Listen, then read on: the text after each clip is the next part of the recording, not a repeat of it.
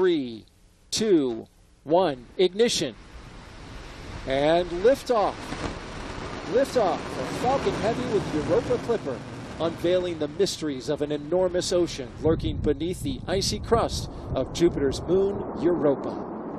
Engine chamber pressures are nominal. See that the chamber pressures are nominal as we hear. All 27 Merlin engines look great. Rocket beginning to roll.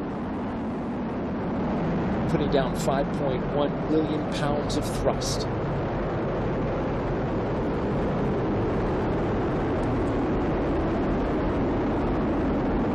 Coming up, they're going to back off those engines just a bit. So we get ready to head into max Power Q. and telemetry nominal. We hear that power and telemetry on the vehicle are good there. Everything's looking really Falcon well. Heavy is supersonic. They have reduced power in the center core to get through max Q, maximum dynamic pressure on the launch vehicle. As we approach that, the two side boosters at full throttle. A beautiful shot there as our camera team Max Q. locking into the rocket on a clear blue sky. The view from the booster cam back down on Earth. And there we heard the call for max Q. The vehicle is passing through maximum dynamic pressure. Next thing up in about 2 minutes will be booster engine cutoff, where we see the two side booster engines, all 18, shut down and get temperatures before flowing liquid oxygen and RP1 into it. So they're conditioning the engine to make sure things are ready for when it's ready to start up. Stand by for booster separation. Booster engine cutoff.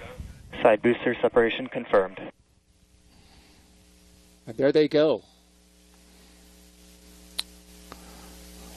Those two boosters previously flown on Psyche. This will be their 6th flight. We thank you for their service this morning. They did a great job of getting Falcon Heavy and Europa Clipper on its way as the center core takes over and continues mission down its ascent. Things are looking really good in the telemetry. Power and trajectory look nominal, and chamber pressures on the 9 center core engines look really good. In just a little more, 20 seconds from now, we'll get the cutoff of the main engine on the center core booster that remains. 4 seconds after that, we will separate. Flying out over the Atlantic Ocean. There's a look from inside. There we see stage 1 Stage separation confirmed. And stage separation from the center core. Getting ready for MVAC startup, SES-1.